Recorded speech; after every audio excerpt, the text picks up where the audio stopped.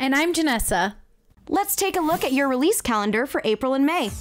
Let's start with April and Persona 5 Royal. Now, technically, Persona 5 Royal released in March on Tuesday the 31st, but that's basically April, right?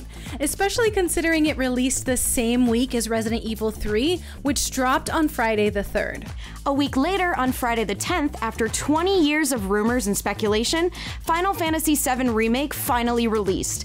This is actually the first full game in what will be a series of Final Fantasy VII remakes. Then on Friday the 24th, we'll travel back in time to 1987 for some asymmetrical multiplayer fun in Predator Hunting Grounds.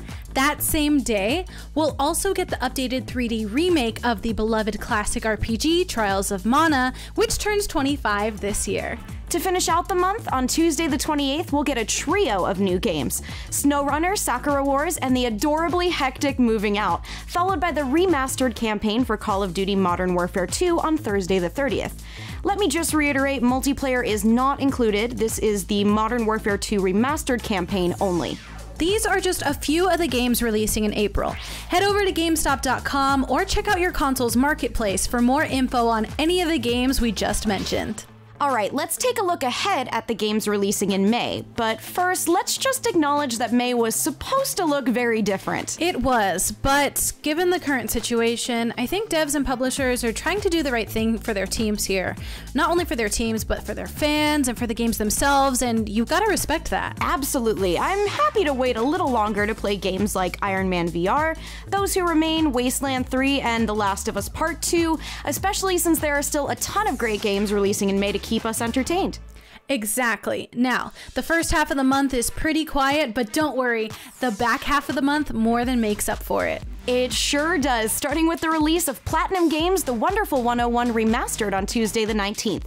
Then later that week, you can devour everything in the sea and exact your revenge on a sinister shark hunter when you become the shark in Maneater, which releases on Friday the 22nd.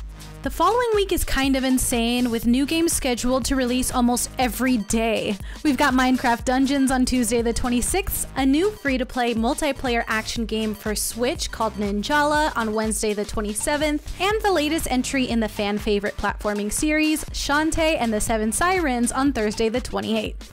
Then on Friday the 29th, we'll end the month with not one, but 4 new games for the Switch, including the highly anticipated Xenoblade Chronicles Definitive Edition and a trio of massively popular 2K Games franchises making their Switch debut: BioShock the Collection, Borderlands Legendary Collection, and XCOM 2 Collection. Yeah, I'd say there's still plenty of games to play in May. To learn more about any of the games we just mentioned, check your console's marketplace or go to GameStop.com.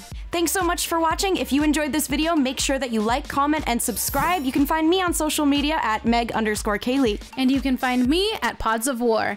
Thanks so much for watching, and we'll see you in the next video.